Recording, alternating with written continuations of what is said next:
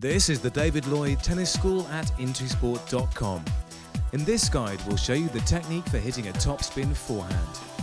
Hitting a forehand with topspin adds variety, while also giving you a better chance of keeping the ball in the court. If you compare it to a basic forehand, topspin makes the ball cross the net at a higher point, drop more quickly, and bounce up sharply at your opponent. Let's start with the grip. It's easier to hit topspin if you have a semi-western grip. To find the semi-western grip, hold the racket with the edge of the frame pointing at the ground and place the base of the V created between your thumb and index finger to the right of the center of the handle. For left-handed players, the V should be the left of center. If you normally hit forehands with an eastern grip, then you'll have to rotate your hand around the handle towards your fingers to find the semi-western grip. The technique for the topspin is very similar to the basic forehand. Start from the ready position with your knees slightly bent and your weight towards the balls of your feet, and hold your racket in front of you with your arms slightly extended. In this position, you're ready to move in any direction. Rotate your hips and shoulders away from the incoming ball, making sure your grip is right and taking your racket back and up to about shoulder height at the same time. Extend your other arm to the side to help you rotate your shoulders and move your feet to adjust yourself to the incoming ball.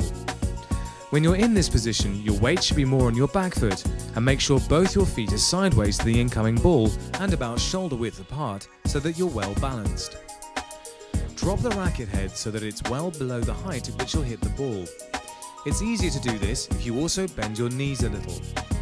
As you swing the racket forwards to hit the ball, brush the racket head very quickly up the back of the ball in a low to high path, so that the racket head moves very quickly and finishes above the contact height of the ball.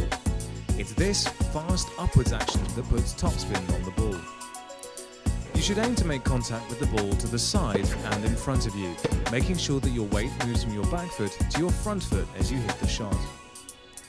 After you've hit the ball, the racket should finish high across your body as it slows down. Then get yourself back into the ready position so that you can move quickly to your opponent's return.